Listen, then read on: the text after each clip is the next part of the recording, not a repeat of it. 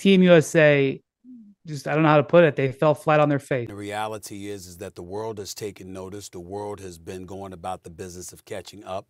Some of the most elite players in the game today, obviously, are players from across the ocean. They didn't have a roster that was equipped to win on this level, even in an NBA-style game against a bunch of guys that they knew. This was a game that should have favored them, but it just didn't. And so they're really going to have to examine what needs to be done going into next year in Paris.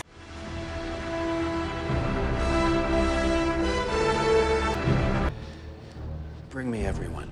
What do you mean everyone? What a very interesting development we have ourselves here today. A big thank you to you all for tuning in. You see the title of this video, but before we get into that, I want to applaud LeBron for using his GM powers for good this time. His ability to influence many different players across the NBA to galvanize support for whatever cause he wants to represent, it's unmatched. When I first heard this news, I was delighted. I was elated. I was overjoyed. You want to know why? Who else you want to play with? In today's game, Steph Curry. That is the solitary reason why I'm excited for this. I've been dying to see these two play together for so long. Those all-star games where they were on the same team, that's not good enough. Those are hors d'oeuvres. I want the whole enchilada, the full course meal that we deserve. And what better place to eat this meal than the Olympics? I mean, in actuality, this is the only feasible place that we can get this, unlike that horrible, horrendous, disgusting rumor that LeBron was going to join the Warriors way back when. But ooh, I can't even talk about it. I shudder at the thought of it. The very hairs on my arm are standing up. Can you believe that Curry has never been on the Olympic team? Ever?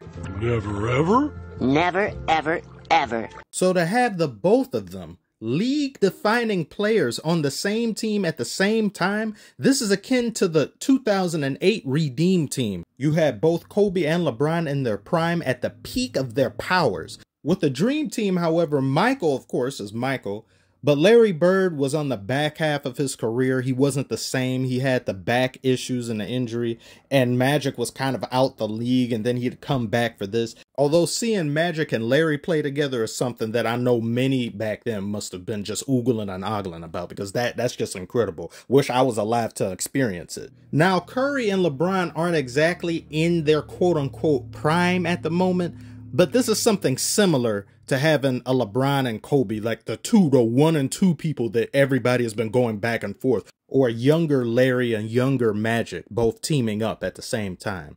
However, while this does sound great, and I get to see these two people play alongside each other with a myriad of other great talents, this team is by no means a lock to do damage in the Olympic Games. This team is medal worthy. This is at least a silver team. Anything less than silver is unacceptable. Why do I say that? Why am I not, oh my God, they should win gold. They are going to destroy everyone. Because they're not, number one. And the main reason being is because a lot of these people are older now. LeBron will be 40 by the time these games take place. Curry will be 36 or 37. Durant will be getting older, as well as Draymond. Stephen A. Smith would rather focus in on Davis being the issue. I don't want to hear nothing about no damn Anthony Davis representing Team USA.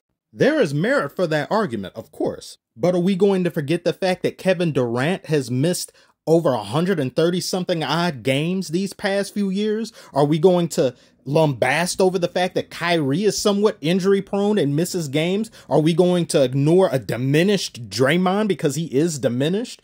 Add in Davis as well as a now injury-prone LeBron, and Curry is a bit older. I won't say he's injury-prone necessarily, but he has had some injuries that have taken him out of the rotation, and he's missed extended periods of time throughout the season. I remember he was in MVP contention about a year or two ago, but due to an injury, he just disappeared. And then you add in great but disappearing act players, Houdini-ass players, being Devin Booker and Jason Tatum, who can play great 2 games and then just play like lesser versions of themselves. That's not a team that I have a lot of faith in. This team is not steamrolling over a bunch of teams now anymore. With this current iteration of basketball that we have in this day and age, where you've got all these international teams who have gotten better and didn't even have some of their best players in this FIBA, And you're going to tell me that this team is going to steam it? No, absolutely not. That Serbian team is legit. This German team is legit. They got that schnauzer in them. And I'm by no means selling Team USA short. It's just that these opposing teams from abroad are younger in key areas, aren't as injury prone, and they're empowered and motivated from seeing Team USA's downfall and being unable to even medal.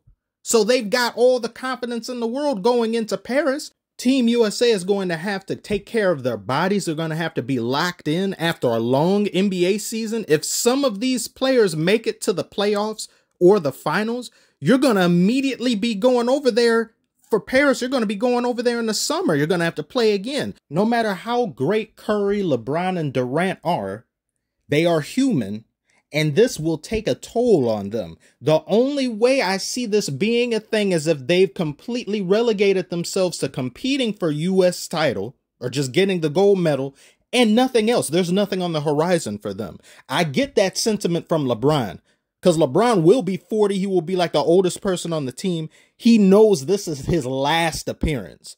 And I'm pretty sure Curry, he's just looking at it as, well, I haven't been here before and I want to do this. Curry could possibly still keep playing for another 5 years. This may not be his last one. He's a shooter. He can kind of play a little bit longer. But LeBron is not seeing another Olympics. Durant is not seeing another Olympics. Draymond isn't. And it is really sad when you think about it, because we're just not going to be able to have the privilege and the pleasure of seeing them compete against the rest of the world in the sport of basketball. And a lot of us have grown up seeing that. We're just used to it. And there's going to be time enough for another generation to come and take their place. However, as I've said in these other videos, the future of the NBA is in great hands, just not domestic ones. The NBA has been practically invaded by all manner of other countries and their players and people from across the globe coming here to play at an elite level and dogging the hell out of some of the competition over here that we've deemed as the best place for basketball. That's unbeatable. Nobody can see us in a one-on-one, or nobody can see us in a 5v5, but they've been seeing us and they've been talking to their friends about it. The primary advantage that Team USA has going for them is the wisdom, the experience, the know-how, the high basketball IQ that is unrivaled. Not many of these other international teams are on the same level as it comes to that. LeBron alone provides you with infinite knowledge of basketball IQ. Now you add Curry into that. Draymond is underrated when it comes to basketball IQ. Then you've got Durant. Though diminished they somewhat may be, they can all fall back on that infinite aptitude for the game that's unrivaled no matter where you go in the world. The last I heard of LeBron wanting to join Team USA again was a few years back, where he said he wouldn't do it again unless Greg Popovich was the coach. I think that would be the best decision for this team going forward. And a close second being Eric Spoelstra. No offense to Steve Kerr and all, but it's all about what you've done for me lately. And lately you kind of shit the bed with the coaching and going on with FIBA. So if you look at Popovich and Spoelstra, they've been able to do infinitely more with less. They've proven themselves to be elite coaches among elite coaches. And I think they can bring the best out of Team USA, especially on the defensive end. And no nonsense time. Kerr is going to go down as a great all-time coach, but he seems to me a coach that's more dependent on the talent that exists on the roster rather than him bolstering up reserve hidden potential or making them better. Not saying that he can't. I just don't think that's his strong suit. As you have a lot of people say, he inherited the system that was made by Mike Brown and all those other people were part of Warriors training staff. And there was already an identity of that team there. And then Kerr stepped in, but the Warriors were already on the rise. So do the Warriors still do what they do with or without Kerr? I think the Warriors are still the Warriors. Maybe a ring or two difference because Kerr did some great adjustments, but that's an argument that you can have.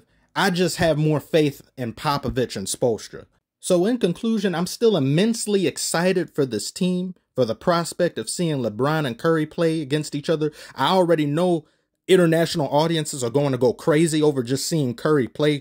I mean, there's just no real one player you can compare him to. Shooting a three from half court or turning around before it goes in and looking at the audience and doing a shimmy and stuff. They'll eat that up. That's amazing. That's incredible to them. So yeah, I'm extremely, I'm looking forward to that. I'm salivating at the chance. And then seeing LeBron dish him assists, create open looks for him. Curry's never played alongside somebody like that. And then you throw in all the other players in the mix. Amazing. Draymond may bring the ball up and stuff. Just incredible. I'm not going to bet against LeBron or Curry or Durant like that. But at the same time, one must have appropriate fear now in competing internationally, as Greg Popovich had stated. Believe these teams can beat you. It will not be a cakewalk like it has been in the past. So tell me what you guys think about what I've said. Do you think I'm being too cynical, or you think Team USA is going to just stomp everybody internationally? Let me know what you guys think in the comments. Thank you so much for watching. Like and subscribe if you're new, and I shall see you on the next one.